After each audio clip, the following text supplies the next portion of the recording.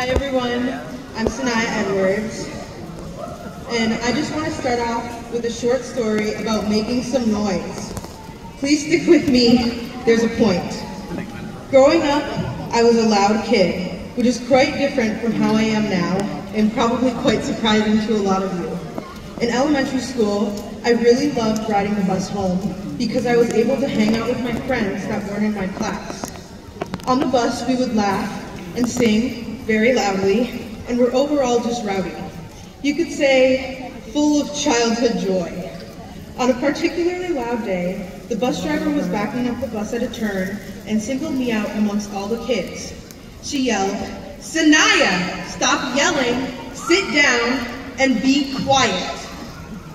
And in my 4th grade mind, I thought, wait, I'm having fun. I'm happy. I'm being a kid. In defiance, I yelled back at her, "No, it's my freedom of speech." Needless to say, I did get in a bit of trouble because apparently it's a safety issue when a bus driver can't hear their own thoughts while they're in charge of the lives of 50 kids and a 12-ton bus. She called my mom. At that time, my mom appreciated my independence of thought. My young mind was on the right track, but a little misguided. The moral of the story is that there is a time and place to make noise. So, on to 3 great reasons to make some noise. First, sticking up for what's right. Being loud when your voice needs to be heard. Some examples I can think of are, the school's name is changing. This is because that was the noise that was made by Sledge and Jeremy and the whole hashtag What's Our Name movement in our school. Our words and our opinions matter. Our school will no longer be named after a slave owner. Another example I can think of is Mr. Compton, Mochi, Gaonu, and our ACC. They make noise in support of and pride for our many Hmong and Asian students.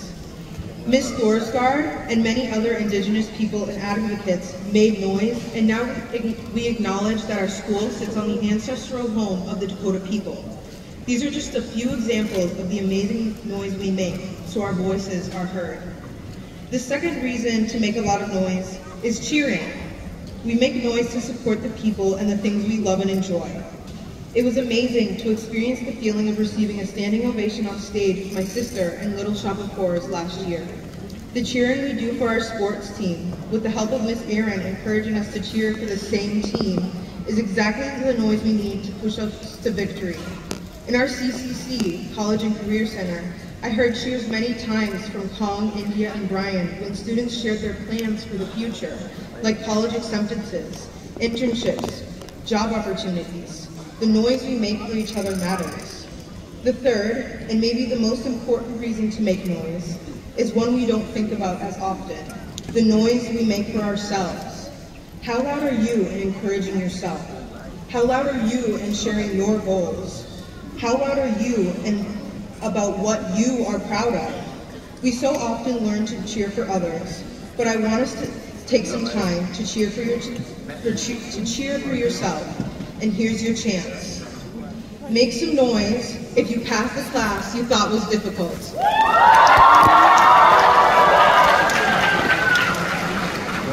Make some noise if you made friendships in the last 4 years.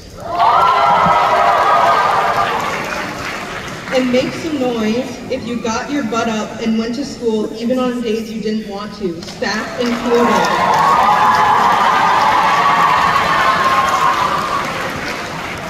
Finally, this last noise, I want it to be the loudest. I want all of you seniors to say your name, loud and proud, to cheer for yourself. Your first name, your last name, nickname, full name, whatever name you think of when you think of yourself, because you should always be your biggest supporter. On the count of 3, 1, 2, 3.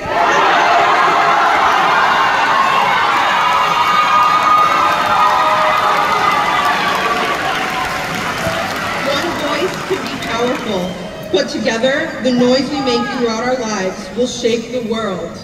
Thank you and congratulations to Henry Class of 2024.